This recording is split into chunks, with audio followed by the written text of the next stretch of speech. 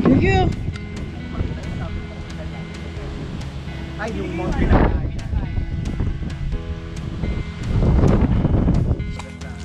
Uy! Yeah, yeah! When you with me, baby, don't you see I'm shining? When you with me, baby, Good morning. Alas 2 ng umaga. Punta tayo ngayon ng Ortigas. Alas 3 yung meet up.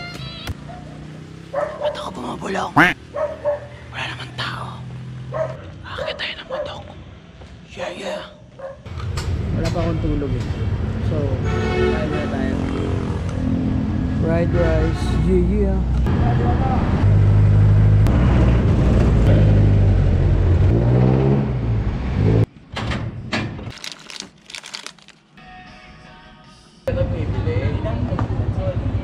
Later, in the void.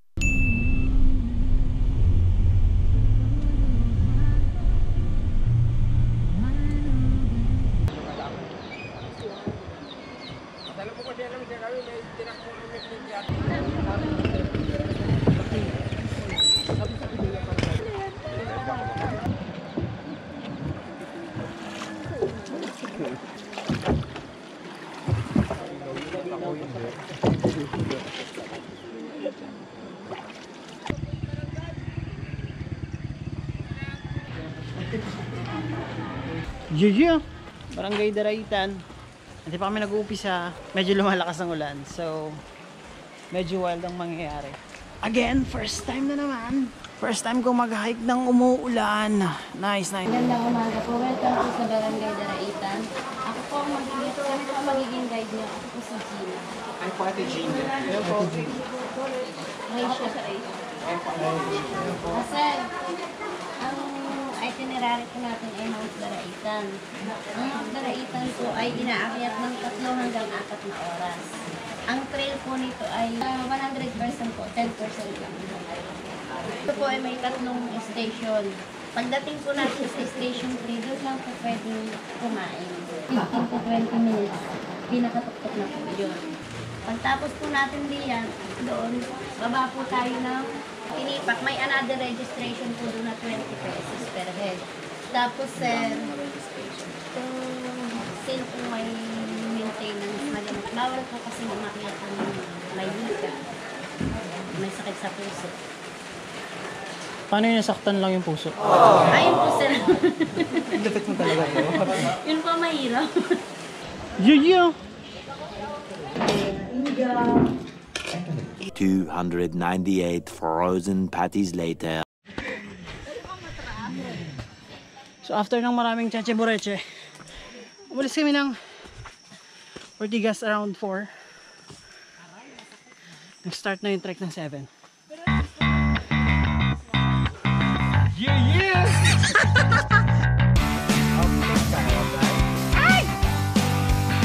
Hi dude.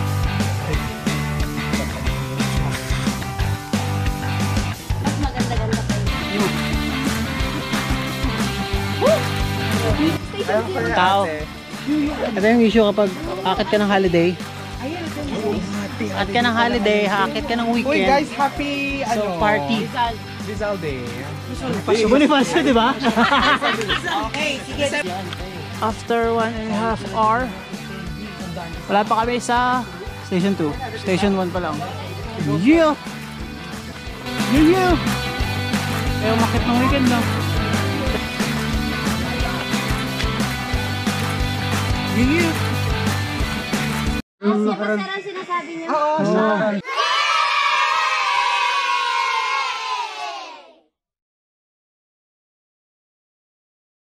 Hindi naman Ano masyado. ang pangalan mo kaya? Ito yung Oh, sabi ko sa iyo eh. siya ba yun? Oh yan, iyak ako nakita ulit. Siya yung una na namin guide. Hey, vlog mo! Siya yung tour guide namin. Ito yung legit. Ito, Siya yung legit. Alagang-alaga kami dito. basta tuloy-tuloy. Alagang-alaga kami ni Kuya kasi first time namin noon. Virgin kayo no? Oo, tapos ito pa yung unang Hindi naman nakukuha sa mabilis yun. Alaga kayo. Grabe. Ganda. Ano nga yan? Vacation po. Carl, River. first time mo to, Carl, no? Ha? First mo to. Kamusta? Ayos lang. Sure have. 9 AM after 2 hours, kalalagpas lang namin ng station 2. I think darating kami sa summit ng 12.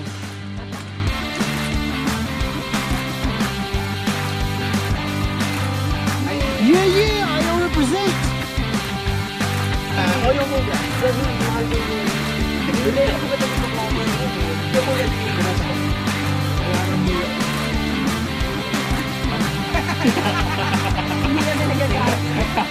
Did you? Sanchez. Nandiyan na rin pa. Oo nga. Brian.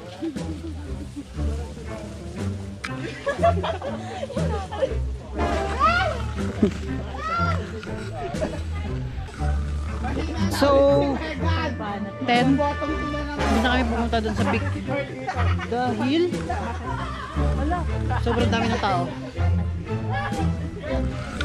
Ayun nga, sobrang dami ng tao dun sa peak. So, hiwalay kami ng ruta. Punta na kami dun sa may parang picture cave. Yeah! Rambo tayo sa hati ba?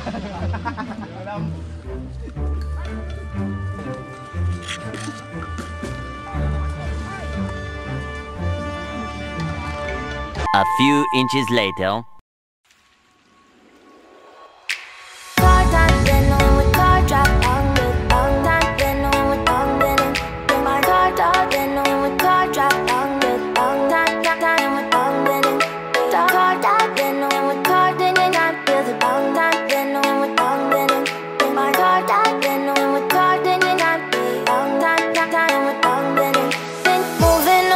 To the sea for a getaway, car top down and we're driving just to feel young. Moving away to the sea, moving away, can't you see?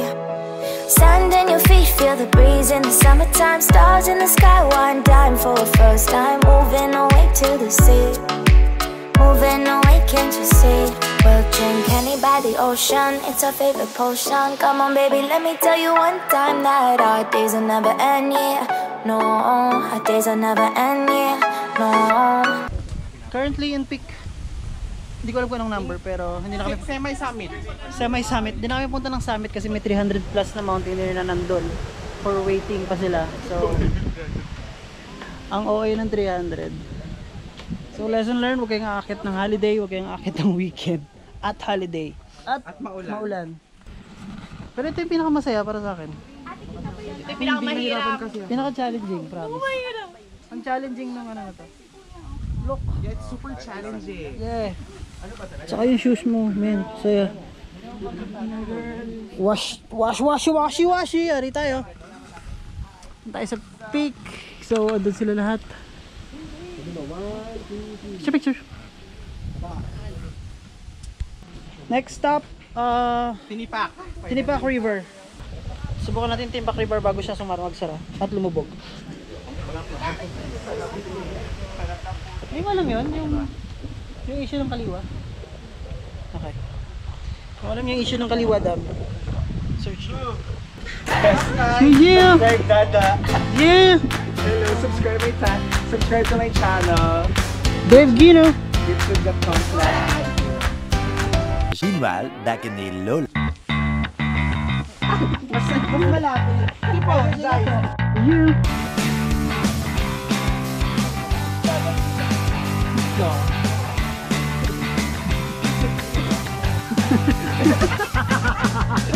Ate mo na nagdumaan ko. Ay, gusto ko hawakan yun. Hi! Hello! Pababa na Dari, approximately 3 hours. 23 years old. Ako, okay lang. Hi, single. Oh my God!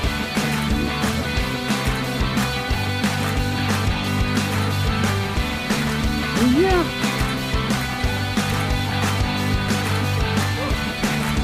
Ano na? At nagkakabisluhan na ng Ano alay. sinasabi ko? Yeah. Hi guys.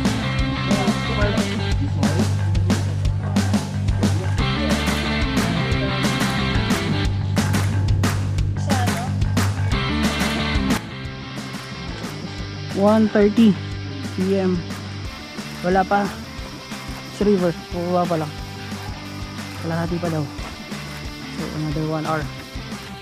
Go Vincent! Ano ba yun? Tulog ko ba? Tulog ko ba? Hindi ko ba nasa wait it, kasi makawala.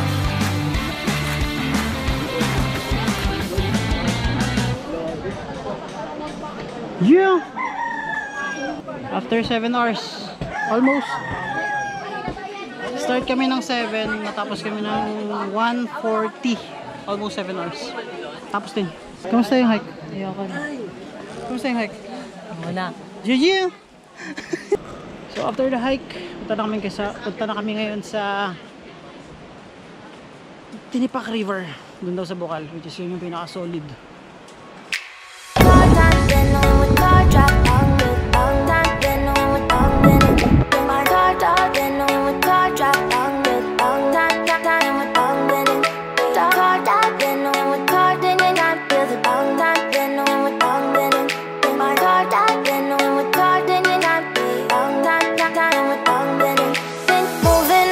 To the sea for a getaway, car top down and we're driving just to feel young. Moving away to the sea, moving away, can't you see?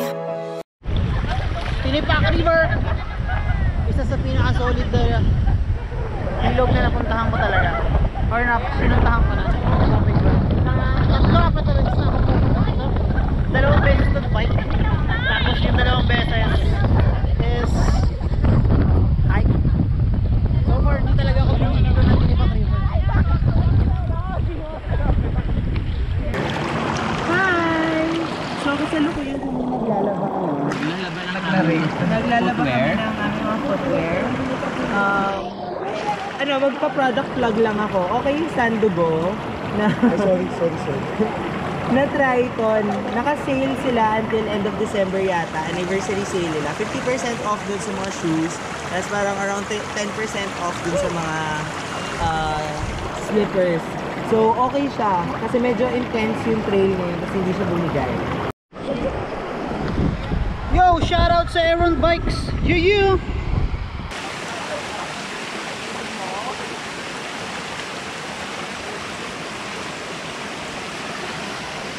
Kukuha kami ng tubig na mainom dito sa Bukal.